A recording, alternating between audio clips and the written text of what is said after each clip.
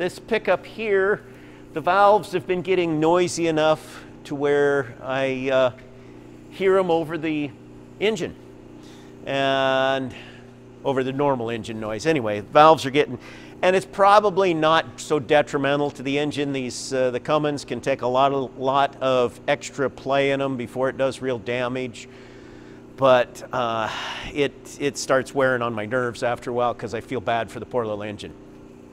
Point being, when you go to adjust valves, there are definitely different ways that people have in mind. I looked on the internet a little bit. One of the ways, and it works, one of the ways that it's done, and I didn't bring in a lifter, but we can always imagine this is a lifter. Doesn't really matter. The reality is, when you adjust for your lash, your clearance, you want to be on the base circle. And as you can see here, if you just look at this even, it's a little hard to see where the base circle starts and stops. So what you want to do is get to where you know, there's a whole bunch, there's a half of it around here that you know it's the base circle. But one of the ways that this is done is just by happenstance. And that's a really good way if you don't want to get fancy at all, is you turn your engine over, and when it's turned over, you pick any place where the lifters are loose, and that's where you adjust it. So these ones here would be tight, and you wouldn't adjust them. So next time around, you'd turn the engine a little bit more, you'd adjust the ones that are loose, any of them that are loose. The good part on that is that it's easy. The bad part on it is, let's say that I'm right here, this one's not really tight, but it's got a little bit of play, so now it's loose, and I adjust it, and I think that I've adjusted it, but I actually have got it, it was just barely up on the cam, so it was where it still needed a little bit more loosening. It was actually still tight. Now, if I catch it next time around, it will be loose, and I can adjust it. So using the happenstance method, as long as you're sure that you check every lifter every time, will work great. You don't have to have it at a particular place and adjust it, because if this one was wrong even just a little bit, then the next time over here I can adjust it right. Where you get into trouble with that though is you're adjusting these really close. Say we have 20 thousandths clearance, and because we were up just a little bit on this one as we adjusted it to 20 thousandths, we roll over here and now it's 25 thousandths. Well, when you're looking to see if it's somewhere near loose, you're seeing this one is loose, and another one over here you haven't touched at all is like 1/8 of an inch loose. So we started with all of them backed way off. This one you adjust, but you might miss readjusting this one if you don't actually check all of the loose ones with a feeler gauge if they are mechanical lifters, because this one at 25 would not feel too much different than another one you had adjusted that was actually at 20. So that's the one thing that's a little bit off with the happenstance. Now, if we're adjusting for hydraulic lifters, that's not a real problem because most hydraulic lifters have a lot of travel. They'll have 50 thousandths to over 100 thousandths of movement. With that much movement, all you're trying to do is get them to the zero lash position. You're not really setting a amount of thousandths to start with. Then you're coming down normally a setting from the engine manufacturer of how much of a turn on the adjusting screw. But what you really want to do in general is you want to end up in the middle of the travel for your hydraulic lifter, so that the hydraulic lifter can do the most possible as far as compensating, whether it's extending or retracting. That also is in a matter of normal functioning. If you are looking for an engine and you know you're not going to touch it for a long time, if you tighten them down a little bit further, the hydraulic lifter can push it up further. If you have an engine, as it wears, it has more ability to make up for wear in the system. If you have a hydraulic lifter that is collapsed all the time, it doesn't want to pump up, you adjust it all the way down. adjust it to where it's almost like a mechanical lifter. Just imagine that it's solid. And it's not the way that it's suggested to do, but you can adjust it down further to make up for the fact that it does not lift up. It does not pump up. If you're trying for high RPM, racing, extreme, you want to make sure it doesn't pump up and float your valve so easy. Get to the upper end of the lifter travel when you adjust it. But those are all cheats. And if you're really going into racing and stuff, there's a whole bunch of things they do on that as far as what works best with a given cam. Why do you even need clearance? You want some clearance in here to make sure that the valve is seated. You want to make sure that the valve can come down. This is a valve, not from this engine. This is out of a 59 Alpine. This one here is from a 96 Cummins. This is an intake valve. You want to get the valve so that it closes all the way. And since everything expands as it heats up, your whole valve train, if things are rigid, then you need to leave a little bit of clearance to make sure that the spring can close this. Because what will happen in here, let's say we had it adjusted perfect to start with, where it closes and there's just no extra clearance in here other than maybe 1/1000th of an inch for the oil film. And so everything's working perfect. But now as the engine heats up, the cylinders grow. Or the push rods on some of them, if you have aluminum push rods, they might actually grow more than the engine does. So it'll go one way or the other, making more clearance or less clearance. And that's why on a mechanical system, we leave some extra clearance in there so that we definitely know we've got clearance. If you have too much clearance, what'll happen is you come in here and it'll be way up here, and then all of a sudden the cam will hit it. Or as it comes down, it'll hit here, and it'll pound on your cam if there's excess clearance. And that's what I'm worried about right now, even though they're pretty forgiving. That's what's bothering me, the noise I'm hearing on my engine in my pickup. If you don't have enough clearance, you don't have any clearance, let's say that the valve is not going down all the way. If it's an exhaust valve and it's not going down all the way, that's the one that normally gets hurt the most, and that's because of heat. The exhaust valve, you got all this flame coming by the exhaust valve as everything's rushing out. It's heating up this head, and the head expands even a little bit. And then what happens when it seats, there's some of your cooling goes down through the stem. But you've only got so much stem here to cool a whole bunch of head. The major cooling happens when it sets on the seat. While that valve is closed, the seat radiates the heat into the seat, then into the block and into the water, or air if it was an air-cooled engine. But that being closed allows that cooling. But there's more to it than that. Let's go to the point of talking about an intake valve, okay? Intake valve doesn't quite close all the way.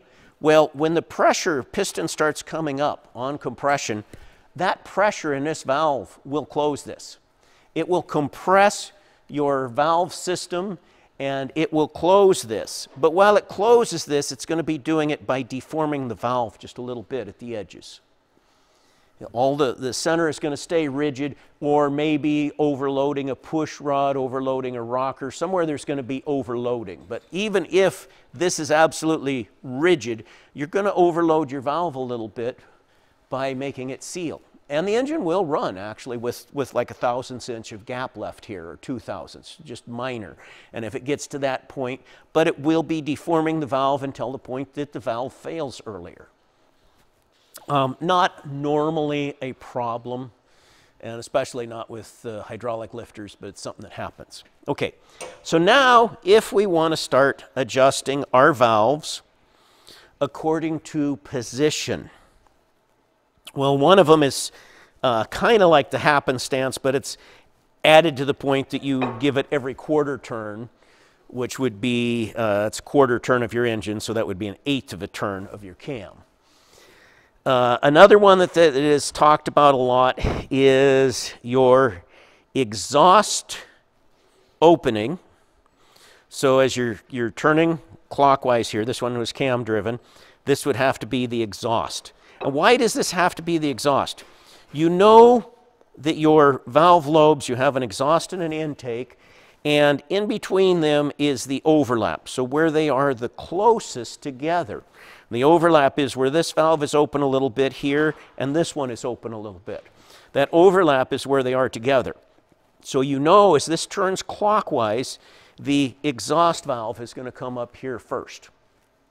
So as our exhaust valve comes up, they say exhaust opening. So when the exhaust valve starts to open, then you come over here and you can see that there's lots of room on the intake where you can adjust it. It's a long ways around there. Then the next event that you look for is when the intake is closed most of the way. So you're not looking for, this time you were looking for when the exhaust just starts to open, just moves a little bit, and you can see that that's a very, very good place for adjusting your intake. The next one is the intake, not when the intake is opening, well, that will work too, but their ideal that they're looking for is when the the intake is closing, when it's coming down on its closing, and they call that exhaust EOIC, and you'll see a lot of that. That's, okay. You can also go to your book for the engine, which this is the method I like the least. You go to your book for your engine, the engine book, and it says turn your engine to such and such a place, and then it says adjust this one, this one, this one, maybe this one, depending on the book. Ooh, look, that one's actually not quite right. Well, that would happen because we adjusted according to the book, but we don't have a factory cam in there. You know, if you have a hot rod cam, now this one that was supposed to be correct might not be correct because we have more duration. The cam is going further. So that's one of the reasons I don't like that. Also, it's just a whole bunch of reading book and trying to do this or remember things, and I'm not a fan of that. My method that I do and what I normally instruct people with is we come over here and we look for something a little bit different. We come to our exhaust, we watch the exhaust open, we watch the exhaust close, and then when we get to where the intake just starts to open, now we know we're at overlap. And what is so good about overlap?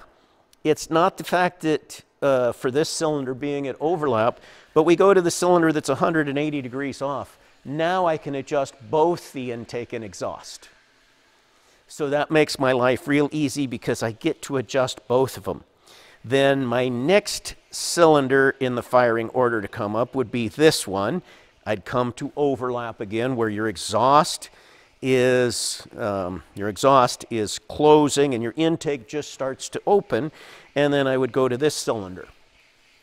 And that is actually my favorite way as to figure out the order. And normally I use coveralls for that, but today we'll just use our blue jeans or the rag that I should have had here. So what you do when you're doing that procedure is we write down our timing, our firing order.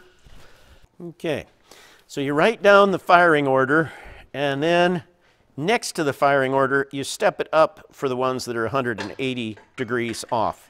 So the 180 degrees off from it would be 6. You would have 1, 2, the third event.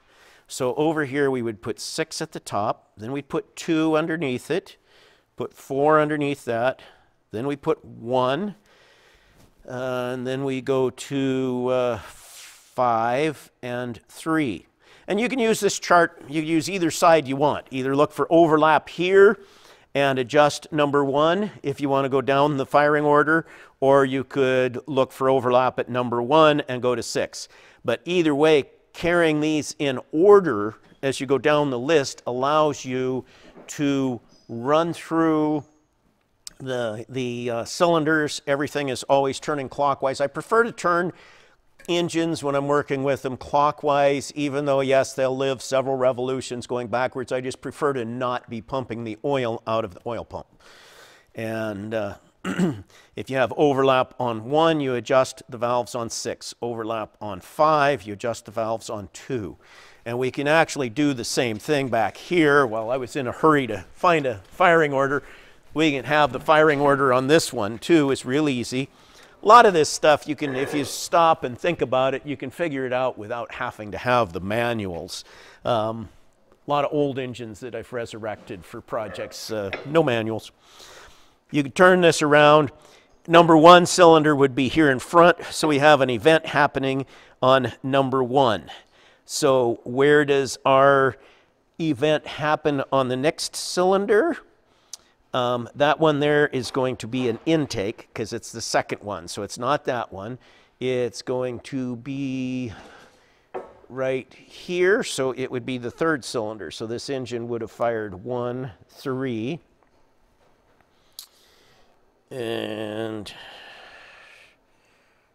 then we'd come to 4, and then we would have came to 2. So that would be the firing order for the engine that this cam would have been in. And then from that, it's easier to do it with looking at the valves. Same thing. Just pick the same valve on every one. It wouldn't really matter if it was an intake or an exhaust. It's a little more here looking at the cam because I had to figure out which one is exhaust each time too. And just see which one moves as you turn it forward. When something happens at 1, where's it happen to next? That gives you the firing order of the engine, whether it's written down or not.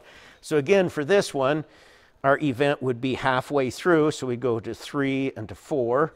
So we go 4, 2, 1, and 3 for our alternate column. So when we had overlap here, we'd be adjusting the other ones. And we will have video of Austin adjusting the valves. So he can show you some of that. That's specifically on the Cummins this time.